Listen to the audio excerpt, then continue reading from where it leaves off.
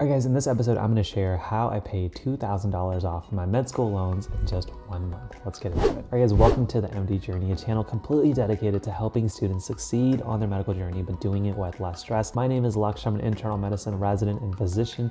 I've been making videos on studying, productivity, as well as now personal finance to help you on your journey. So if you're new here, definitely consider hitting that subscribe button.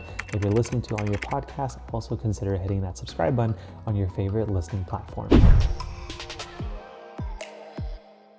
One of the topics that I personally love learning about and also just putting into action is personal finance. Now, I've made a video that I'll link down below of my med school loans and essentially how much I owe and my plan to pay it off, but finally that plan is going into action. So I'm going to draw the same approach that my wife and I have used to save money over the first few months of our marriage and residency, and now are able to add some fuel to the fire when it comes to paying off our med school loans. So here in this box, we have essentially our savings. And initially, both my wife and I were really just relying on my income during the first few months as she was finishing up her school. But now she's also working, and that's relatively new income, which is quite nice to have over the last few months. So now we have two incomes. But initially, our main goal was to really fill out a few check marks. So the first check mark was to have an emergency fund fully funded.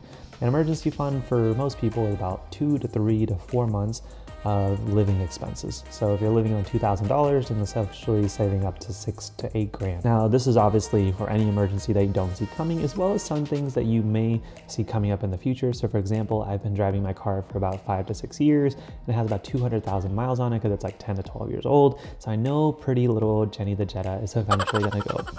So I'm expecting to have a big expense come up whenever that day happens. And so essentially we've went ahead and made sure that there's a certain amount of our paycheck that is going into this emergency fund. So that was the first checkbox that we wanted to check off. And we did it pretty quickly within the first few months of our residency. Now the next thing for us was to making sure that, we had a nice kind of buffer in our savings. This was more for comfort reasons, but we just wanted to make sure that if we wanted to travel, or if we needed to buy plane tickets, or if we needed to pay for an expensive exam like step 3, which is almost $1 grand, that we wouldn't feel short on cash. So we wanted to save this, and everyone creates their own number. I'm just going to use an example, but let's say you want to save 20,000 in your savings. Everyone again has a different number, and this is just one that I'm giving for this example. But again, each month we would get my paycheck and now hers, and we use a technique called reverse budgeting. I'll link down below a video on how to budget and save money in medical school, as well as residency. But we were using this to make sure that a certain amount of money was always going into our emergency fund and our savings.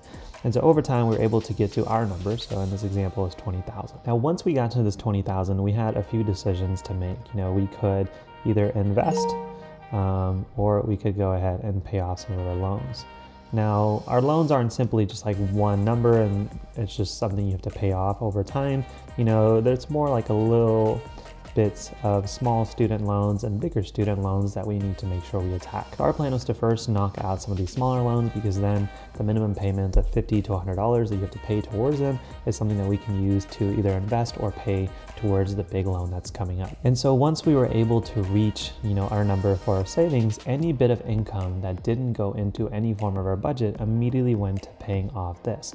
And so over the last month, my wife and I have had a set amount of income and a set amount that normally would go into the savings, and we've been able to essentially save $2,000 that we're able to almost knock out one of the loans, and probably will within the next few weeks.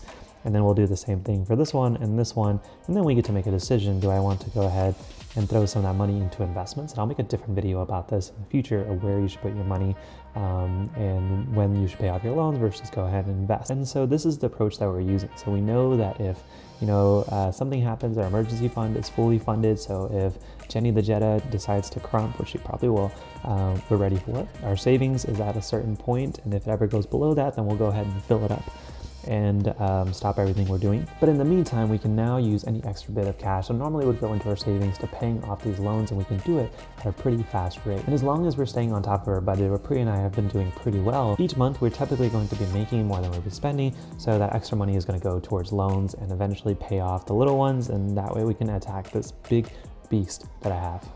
But this, guys, is simply a quick video and episode to kind of show you how you can effectively pay off your loans without making it overcomplicated. Make sure you save for your emergency fund. Make sure your savings is to a number that you're comfortable with. It doesn't have to be obviously 100 grand or even 20 grand. It can be like 10 grand or 5 grand. You pick your number.